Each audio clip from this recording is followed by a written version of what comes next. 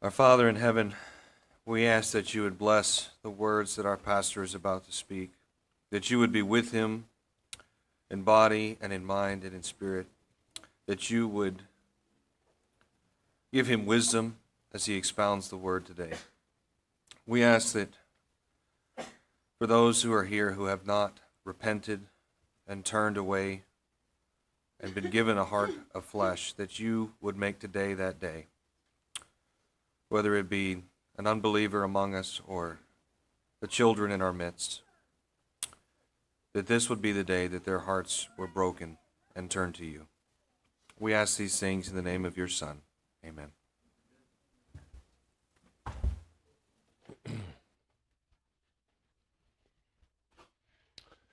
As you take your seat, will you turn with me in your Bibles to Psalm number 9?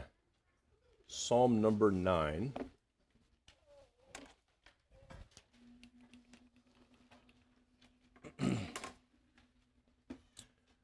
It is good to be reminded as we look at each and every psalm that these psalms, this entire book of 150 psalms is a great gift to us as God's people.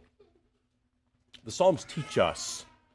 In many ways, they teach us and assist us in offering praise, that we can be confident is pleasing to God because these are His own words as we pray and sing these back to Him.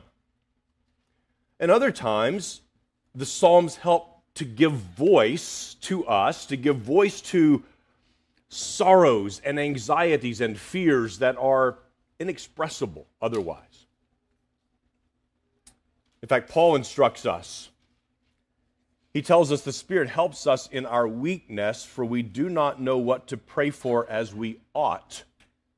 But the Spirit Himself intercedes for us with groanings too deep for words, and He who searches hearts knows what is the mind of the Spirit, because the Spirit intercedes for the saints according to the will of God.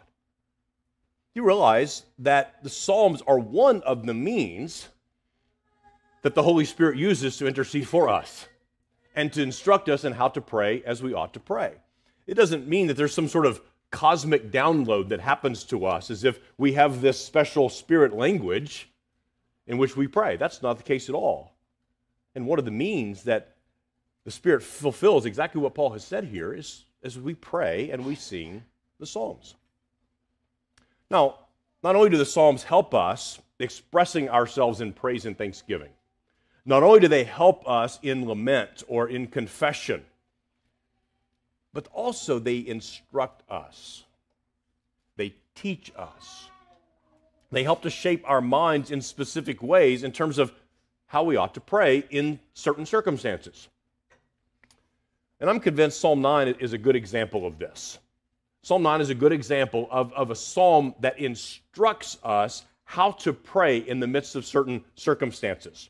Now we see here that throughout the Psalm 9, we're going to note that David uses words like the wicked, oppressed, trouble, and enemy, and that list goes on. But these are words that are loaded with darkness, with difficulty, with sorrow, with danger. And how do we approach such hardship?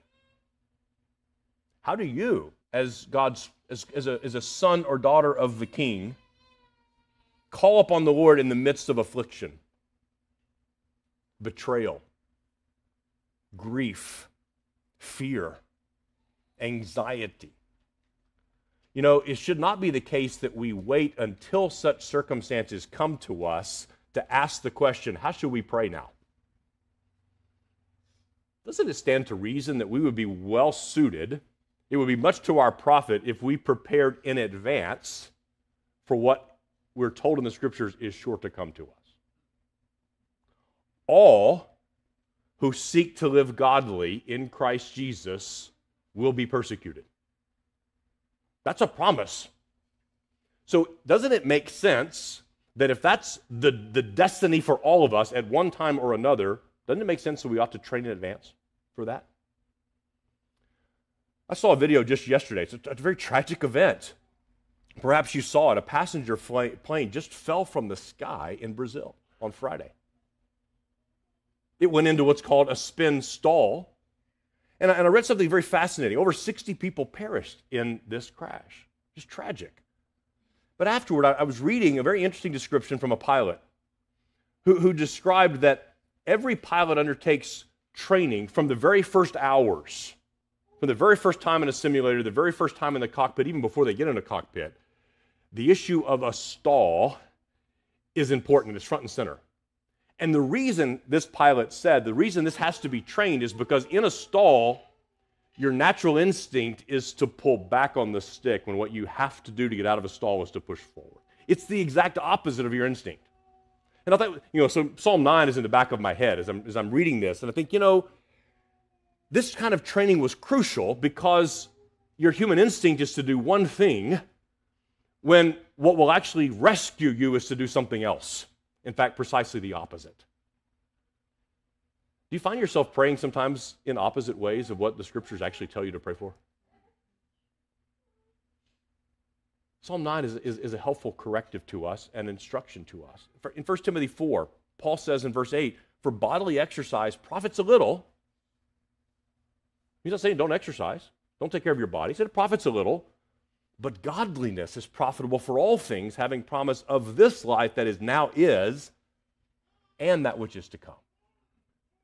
And then Peter says something very similar. He says, therefore, in 1 Peter 1:13, "Therefore gird up the loins of your mind," or preparing your minds for battle, "be sober, and rest your hope fully upon the grace that is to be brought to you at the revelation of Jesus Christ."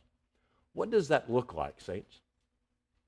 What does that look like to prepare your mind for action? I love that image, to gird up the loins of your mind. Mentally, tuck your skirts in your robe, in the belt of your robe, so that you're free and unencumbered, and you can run, and you can fight. How do we do that? How do we train ourselves for trouble that is going to surely come? Now, I'm persuaded that Psalm 9 may be of tremendous help to us for just such a thing. To train ourselves in godliness. It's a help to us in the sense of girding up the loins of our mind so that, not if, but when the day of adversity comes, we will already know how to pray. We will already have been trained how to rest securely in the blessed name of our triune God. And I think this is precisely what David's doing here in Psalm 9. This is a psalm of David. I've entitled the sermon this morning, "The Power of a Good Memory." The power of a good memory. By that I don't mean the power of a memory which is good, although that's true, but the power of possessing a good memory. Now, what do I mean by that? I think as we see in Psalm 9, three things that David does. We see that he remembers what Yahweh has done. He uses the word recount all of your wonderful deeds. So he remembers all the things that Yahweh has already done. And then secondly, we'll see that David also remembers, more importantly, who Yahweh is. He looks not only at the deeds of Yahweh, what he has done, but who is this God that I serve? And then lastly, and we see this in the final two verses, David shifts his focus forward. He remembers what Yahweh has promised yet to do. So we can think about this very simply, back, up, and forward. He remembers backwards at what God has already done. He remembers upward who God is, and forward, what has God promised yet to accomplish. So let's read together the psalm, beginning I'll read the heading, and then I'll read through the end of Psalm number 9. This is the word of God. To the choir master, according to Muthlabben, a psalm of David. I will give thanks to Yahweh with my whole heart. I will recount all your wonderful deeds. I will be glad and exult in you.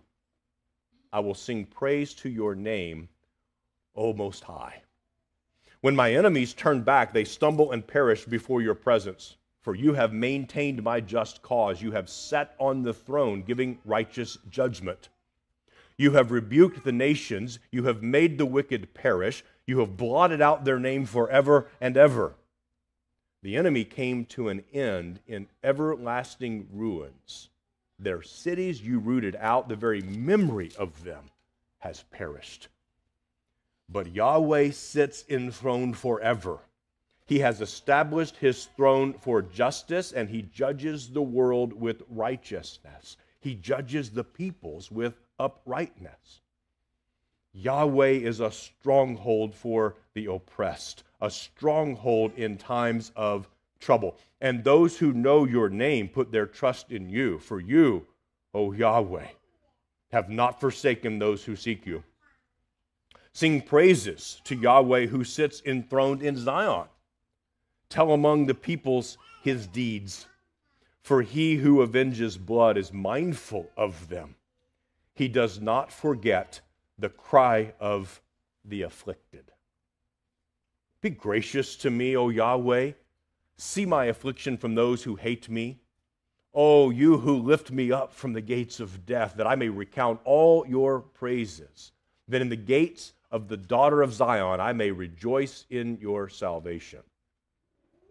The nations have sunk in the pit that they made, in the net that they hid. Their own foot has been caught. Yahweh has made himself known. He has executed judgment. The wicked are snared in the work of their own hands. Higgaion, Selah. The wicked shall return to Sheol, all the nations that forget God. For the needy shall not always be forgotten, and the hope of the poor shall not perish forever. Arise, O Yahweh, let not man prevail, let the nations be judged before you. Put them in fear, O Yahweh. Let the nations know that they are but men. Selah. And amen.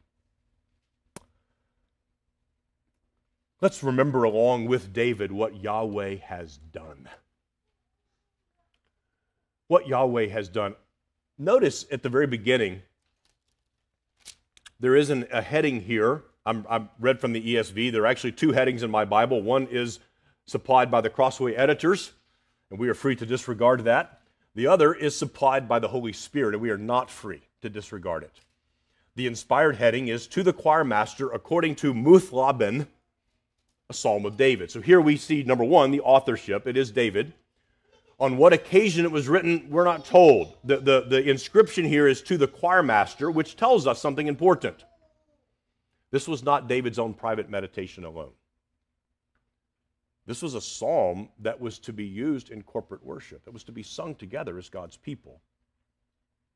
But it's also here, there's this maybe confusing phrase, according to Muth-Laban. Now, who knows what that is? Well, I didn't either. I have to look it up. It means death of a son.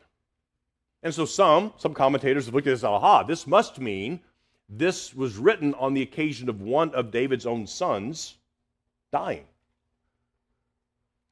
That's possible, but I don't think it's as likely.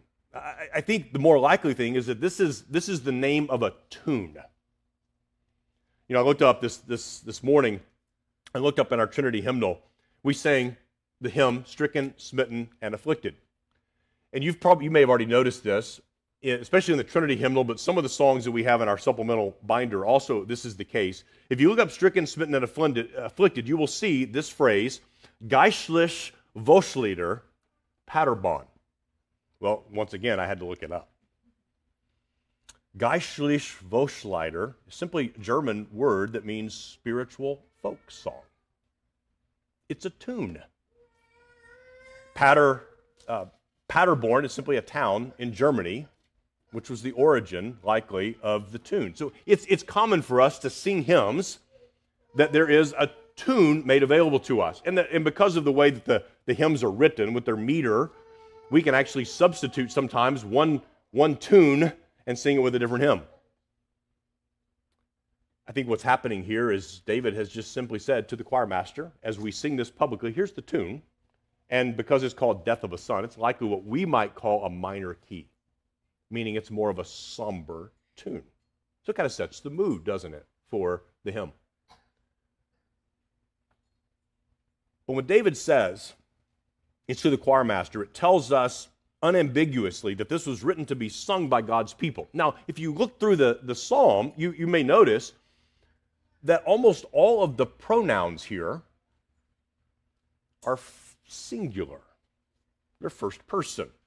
David uses pronouns like I, me, my, and yet it's written to be sung corporately. I think that's instructive. Sometimes our hymns use things like we, because we are all singing with one voice together. Other times, the hymns that we sing, even corporately, have a very individual focus because God intends for us to apply them personally in the midst of the body. I want you to see in verses, particularly 1 through 12. It's throughout the psalm, but particularly in verses 1 through 12, David first recalls to mind what God has already done. And he lifts his voice in thanksgiving accordingly. Look what he says in verse 1 and 2. I will give thanks to Yahweh with my whole heart. In other words, my whole being. This isn't just my lips that are going to offer praise to him. This isn't just something where I'm going through the motions. My whole being, my outer man with my lips, my inner man with my heart is going to offer praise to God. I will recount all of your wonderful deeds. This word recount just simply means to number, literally to take a census of. So what is David doing? He's training his mind here. And I think we have an example to follow. To train our minds to think and even to number, to take a census of the wonderful deeds of God. We can apply this both individually and corporately, can't we? Even nationally, we can apply this.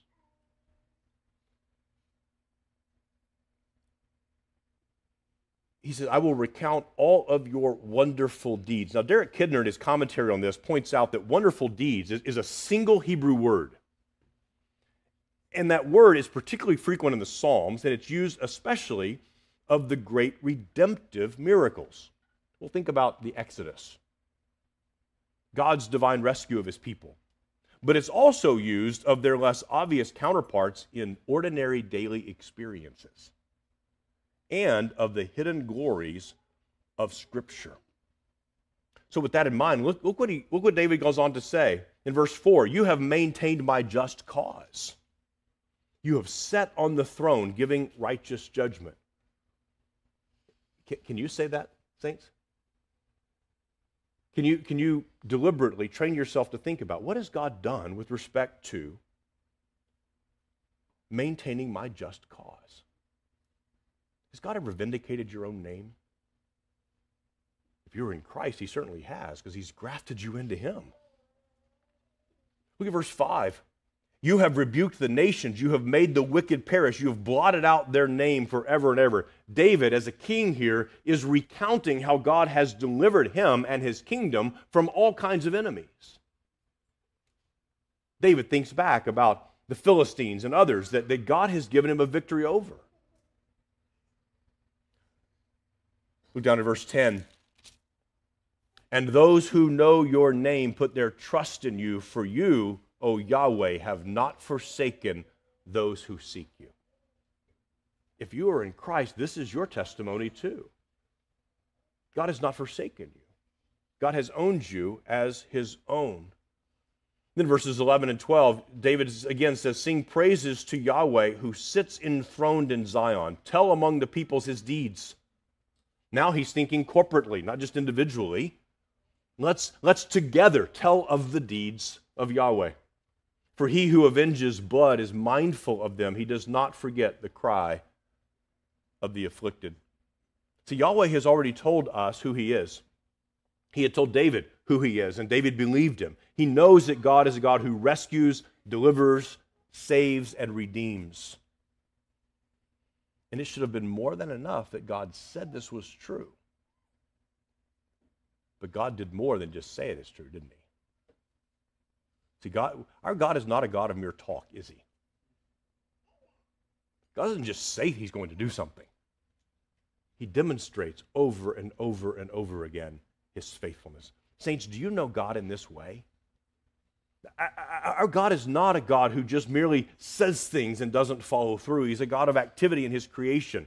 He is a God of activity and providence, ruling and reigning over all things, and especially among the people of his own name. So if you were to write a psalm remembering his wondrous deeds, his great acts of deliverance, what would you write? If you were in Christ, surely you would testify that I was once dead in my sins. I was a bond slave to my flesh. And God delivered me. He rescued me. I was a slave to the lusts of my flesh, and God ransomed me, and he purified me. He has set my foot upon a solid rock. And again, this is true both at kind of a macro level and a micro level, we should say. It's a national and an individual level. Can we look back with an eye on our own nation's history and give thanks to God for his providential ruling? As you read through the early days of the founding of our nation, can you not see with trained eyes God's providential rule over individual battles, even using unbelieving men to accomplish his will? And that's true throughout our entire history. And yet, we wring our hands now and we fret and we worry because of who's in charge now. And we think, is God not still in charge? Does God not still rule? Look at verse 7. You, Yahweh, you sit enthroned forever. Is that not still true? We think about this corporately, as a church body. In what way can we together recognize the great deliverances of God? How has he preserved us as a church body for 14 and a half years now? How has he repeatedly provided for us, sustained us, rescued us? Now look back at verses 3 through 6 and think about these Christologically. When my enemies turn back, says David, they stumble and perish before your presence, for you have maintained my just cause. You have sat on the throne giving righteous judgment. You have rebuked the nations. You have made the wicked perish. You have blotted out their name forever and ever. The enemy came to an end in everlasting ruins. Their cities you rooted out. The very memory of them has perished. Ask yourself, what wickedness has Yahweh conquered in you?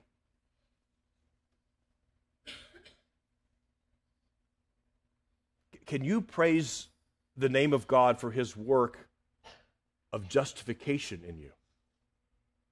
That once I was dead in my sins, but I believed upon the name of Christ, and in that moment I was justified before God. Saints, you know that at the moment you were converted, the moment you first believed, you were as justified as you will ever be. You will never be more justified than you were on the moment you first believed. Don't let anyone tell you that your justification is dependent upon your faith plus something else. Not even your faith plus faithfulness. It's not true. That's contrary to the gospel. You were justified by faith in Christ alone, and his active obedience at that moment was imputed to you, along with all of your sins being cleansed and pardoned. Can you praise the name of Yahweh for that work of justification? And look back and say, this is what he has already done. Praise the work of sanctification up to whatever point you are. Whatever progress you have made in sanctification, in mortifying sin, will you give thanks to God for that? And I know, if you're honest, if I'm honest, there's sin that remains. We know there still is an enemy that lurks within, but will we give thanks that God has already accomplished this in us?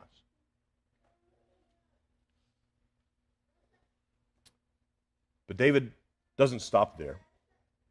It is not only the deeds of Yahweh that David recounts, that he numbers, that he takes a census of.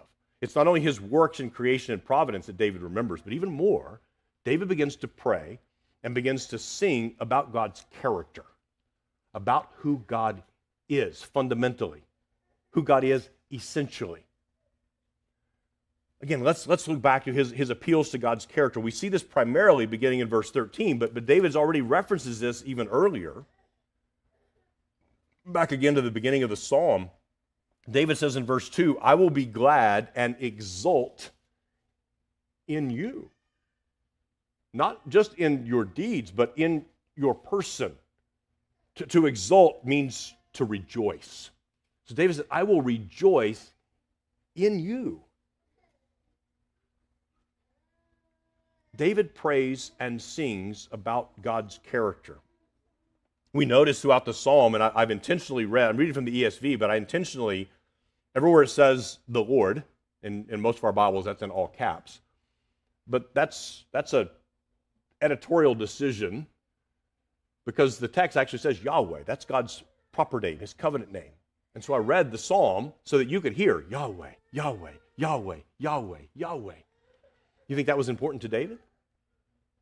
You better believe it is. It ought to be important to us. David says, first of all, this is what I know about God. He's a promise keeper. He's a covenant keeper. If God swears by his own name, it will come to pass. I can bank on that. Doesn't matter what's happening in the world around me. Doesn't matter how many enemies are lined up against me. Doesn't matter how many enemies are lined up within me. I know God keeps his promises because he is a faithful God. And he says, in that, I'm going to rejoice in you, O Most High. David grounds his hope in the very person of God. Far more, even than he thinks about what God has done, although those are important for us to know, it's who God is that fortifies his strength and his hope.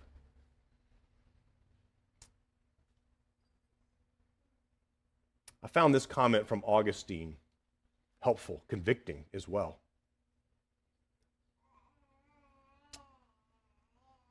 The ancient bishop says this, not now in this age, not in the pleasure of bodily caresses, not in the flavors of the palate and the tongue, not in sweet scents, not in pleasant sounds that fade away, not in beautifully colored objects, not in the vanities of human praise, not in matrimony and offspring that will one day die, not in the abundance of temporal riches, not in this world's getting, whether it extend in space or be prolonged in the succession of time, but in you I will rejoice and exult. That is, in the hidden things of the sun, where the light of your face, O Lord, has been stamped on us, for indeed you will hide them, says a psalmist, in the hidden recesses of your face.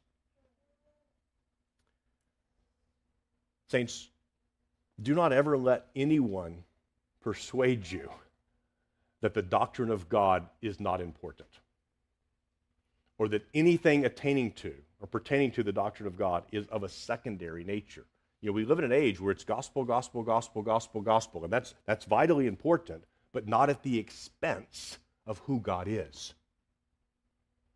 What we would call theology proper, as we study the Trinity, as we study God the Father, God the Son, and God the Holy Spirit, God in one, and yet God is three. If God is not triune, Father, Son, and Holy Spirit, we have no hope of redemption. But look what David exalts, specifically what he rejoices in with respect to who God is. I mentioned this already, but let's look at it again in verse 7. But Yahweh sits enthroned forever. He has established his throne for justice, and he judges the world with righteousness. He judges the peoples with uprightness.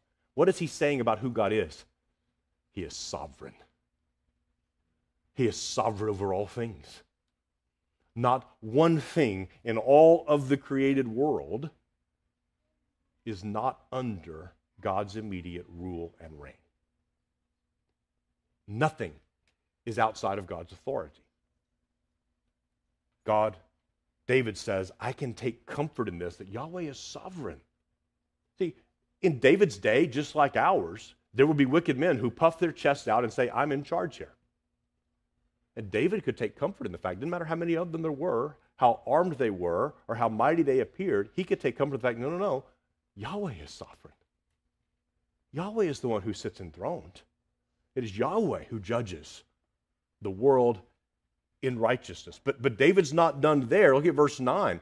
Yahweh is a stronghold for the oppressed, a stronghold in times of trouble. What is David saying about Yahweh? He is immutable. He is unchangeable. Now, how do I get that?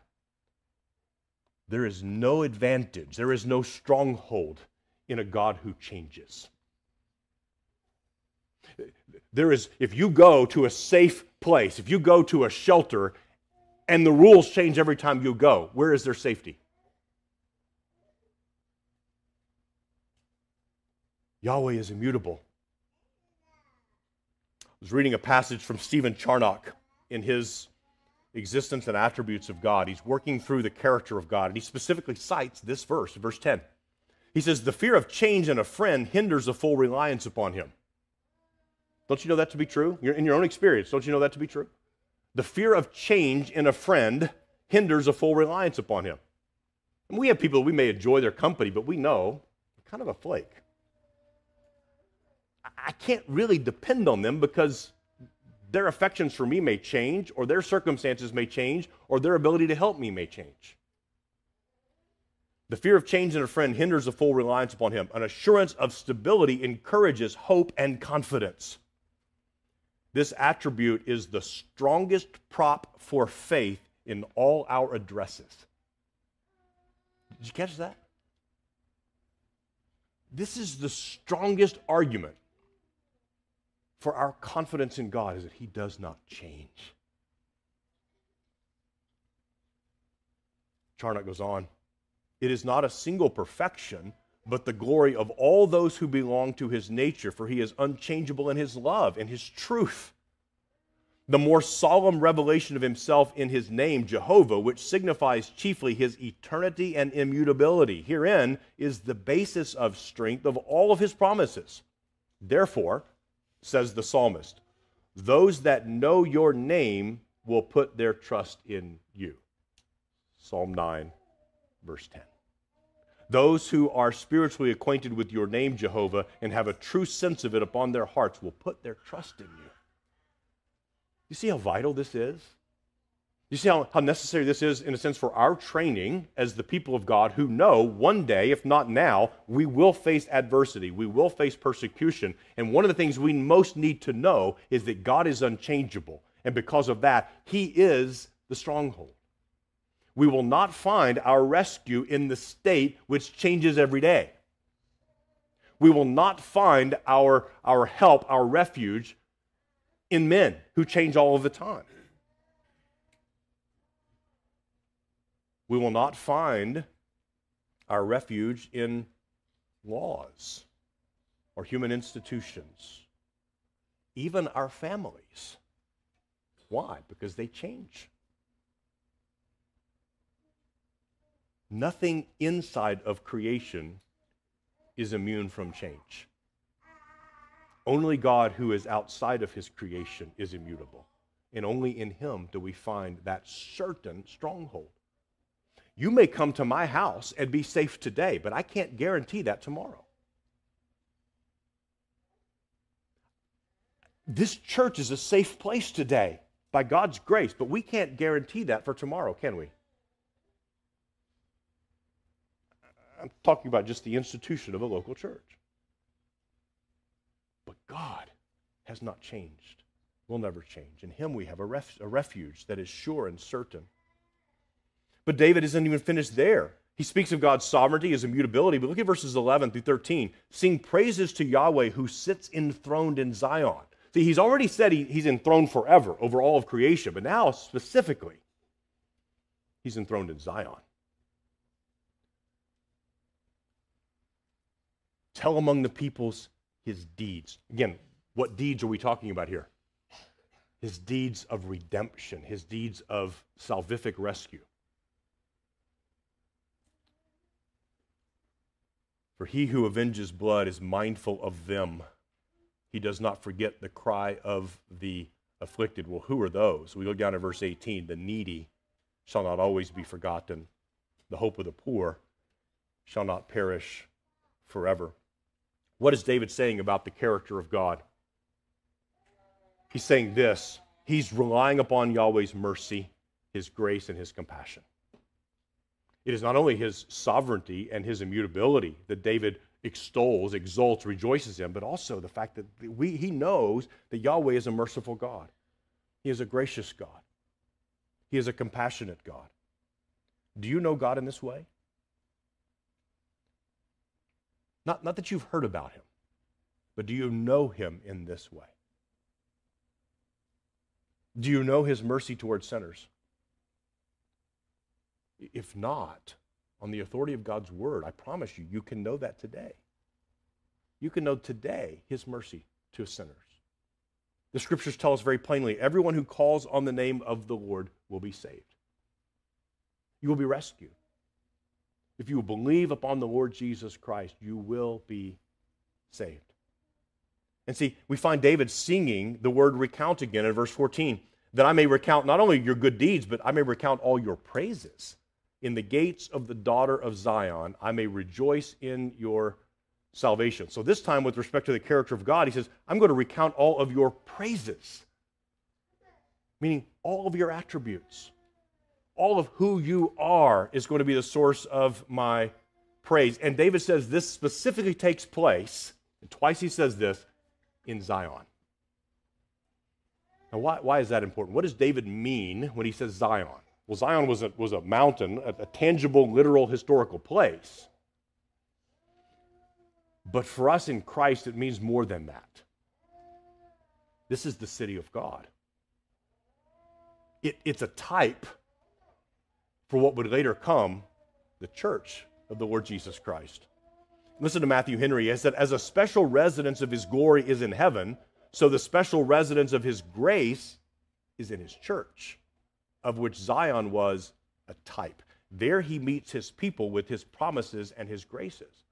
And there he expects that they should meet him with their praises and their services. In all our praises, we should have an eye to God as dwelling where? In Zion. In a special manner, present in the assemblies of his people as their protector and patron. There, God was said to dwell, and there David would attend him with joy in God's salvation, typical of the great salvation which was to be wrought out by the Son of David, who is David's Lord. Saints, no pagan could make this claim, could they? No pagan can say, my God was redemptively and savingly present when his people assembled. No pagan could say that. None of the false religions of this world can say that. They are all about teaching you how to climb the holy mountain yourself, how to rescue yourself, how to improve yourself, how to earn yourself into a favor with God. All of them. Except the Christianity given to us in the Bible, which says Christ has done. Believe that and be found in him. And believe that God is everywhere, and also his special presence is made known to us in the assembly. This is why the Lord's Day worship is so vitally important to us. And why in the context of Psalm 9, it's vital for our training in preparation for the day of adversity.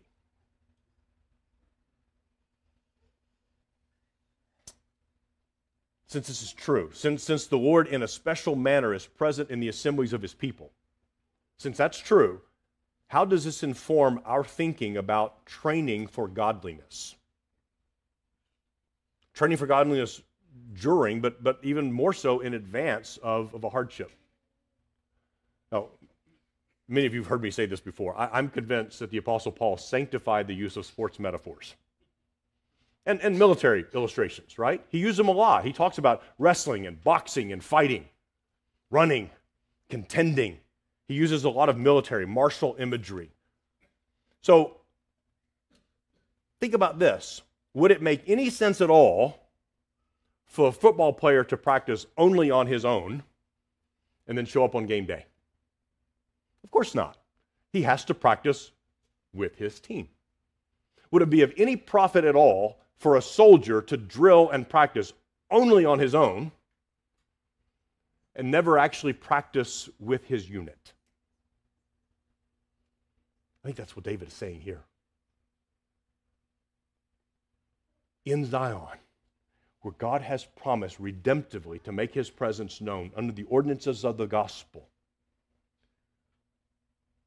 the Christian is called to gather with the assembled saints for the purpose of praise, but also for instruction and for training.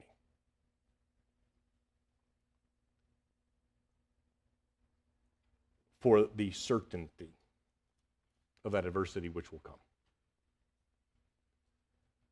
This is why the apostle of the Hebrews says, do not forsake the assembling of yourselves together, as is the habit of some, but admonish one another, encourage one another.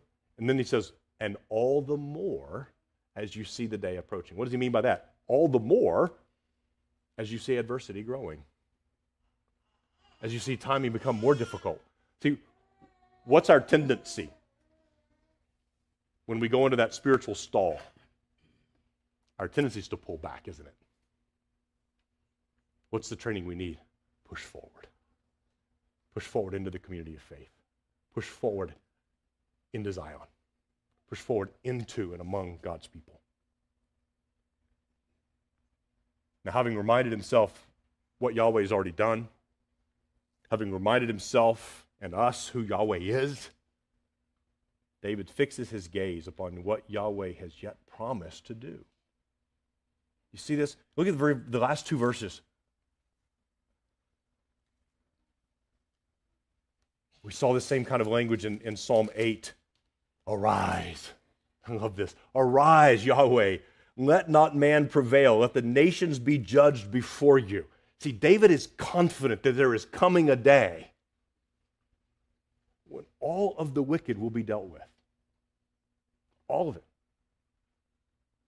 Put them in fear, O Yahweh. Let the nations know that they are but men.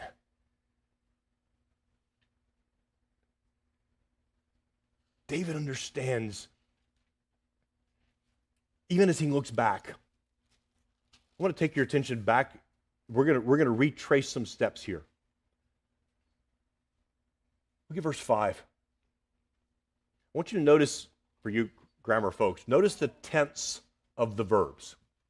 And we won't get too complicated. We understand that verbs can be, in simple terms, past or present or future, right? David says in verse 5, you have rebuked the nations. You have made the wicked perish. You have blotted out their name forever and ever. That's all past tense, isn't it? The enemy came to an end in everlasting ruins. Their cities you rooted out. Their very memory of them has perished. See, that's all past tense, isn't it? So, from David's perspective, has all of this really and fully happened already? Can David say, you have blotted out their name forever and ever? Can David say, from his vantage point, that the enemy came to an end in everlasting ruin? Yes and no. Yes, he can say conclusively that God has defeated his enemies. But is it an everlasting defeat? Is it a permanent defeat? Derek Kidner, once again, is really helpful here. He says that the past tenses of verse 5 through 7 are what are considered prophetic perfects. Prophetic perfects. Now, this is a feature of the Old Testament. They describe coming events as if they have already happened. So certain is their fulfillment and so clear the vision. You hear what he's saying? David can speak about future events in the past tense. How can he do that? Because it is so certain to come to pass. He can speak of it as if It's already happened. Now, isn't this the tension of the Christian life? We live in the already and the not yet. Paul works this out in we won't turn there, but in Romans 8, when Paul's working about the doctrine of adoption. At one point he says, you have been adopted. And then just a few sentences later he says, you will be adopted. Which is it, Paul? It's both. There's an already and there's a not yet. You are already adopted into his family, and yet it has not yet been fully consummated. There comes a day when the Lord will return in righteousness. This is why I read from Peter at the beginning, therefore gird up the loins of your mind, be sober-minded, and rest your hope fully on the grace that will be brought to you when? At the revelation of Jesus Christ. How many Christians today, maybe you count yourself in this group, if you're honest, you set your hope fully on the grace that will be brought to you when the right guy gets elected, when the right laws are passed, or closer to home, when the right job is made available to you, or the right spouse, or the right behavior of your children. And that's where your hope is set. But Peter says, no, prepare your mind for battle, gird up the loins of your mind, be sober, and rest your hope fully on the grace that is brought to you. And I think Peter, it's like a tent peg. He hammers that in the dirt, deep into the ground in chapter 1, and he comes back to that point of reference over and over and over again throughout 1 Peter. In the midst of hardship and persecution, he starts the letter with, to the pilgrims, to those who have been scattered, those who have lost everything, even their homes, and many of them their families, and you have no place to keep your treasure, but he says, it's kept in heaven for you, pure, unperishable, and undefiled. Well, that's good, because I don't even have a pocket to put it in now. I have no place to rest my head. And Peter comes back to this promise over and over and over again. Your hope, saints, my hope, is grounded in the eschaton. It's grounded in the end when Christ returns. And friends, let me ask you this. How much more then are we enabled by the advent of Christ to praise Yahweh for what he has already done to deliver us? David could praise with a straight face and a full heart. How much more can we for what Yahweh has already done? In light of the atoning sacrifice for sin that Jesus made when he nailed our certificate of debt to the cross and accomplished our redemption at the cross, how much more may we praise the true and living God for what he has already done? When we meditate upon our Lord's resurrection from the grave and the clear proclamation by his apostles that in that resurrection he defeated every enemy, even sin and the grave, how much more can we praise Yahweh for what he has already done? I trust you to work these things out in your own mind as you read back through Psalm 9 and meditate upon it. This is our training. We have a pattern here that we, not only may we ought to follow in terms of our praying in the midst of wickedness and hardship and oppression and evil days. But if David could rest in the sovereignty and the immutability and the mercy and grace of his triune God, how much more can we, having seen that character of God demonstrated and proved in his promises fulfilled in sending a Redeemer to us, whom God raised from the dead according to the Scriptures, that we might be found in him. Again, I'm persuaded that Psalm 9 is a great help to us to train our minds for godliness, to shape our thinking, to help us, in a sense, gird up the loins of our minds so that in that day of adversity, we will know how to pray, how to rest securely in the blessed name of our triune God. So think through these things, saints. I urge you to go back and meditate upon Psalm 9 in your own heart and think about what Yahweh has done. Meditate upon who Yahweh is. And then as the apostles command for us, to fix our eyes, set our hope on that which Yahweh is yet to accomplish. Amen? Let's pray together. Our Father and our God, we thank you for your faithfulness. Lord, we rejoice that we are not dependent upon our faithfulness, but upon Christ's. That we have the full measure of his obedience, his perfection, his law-keeping imputed to us, along with our sins being pardoned and cleansed and washed away.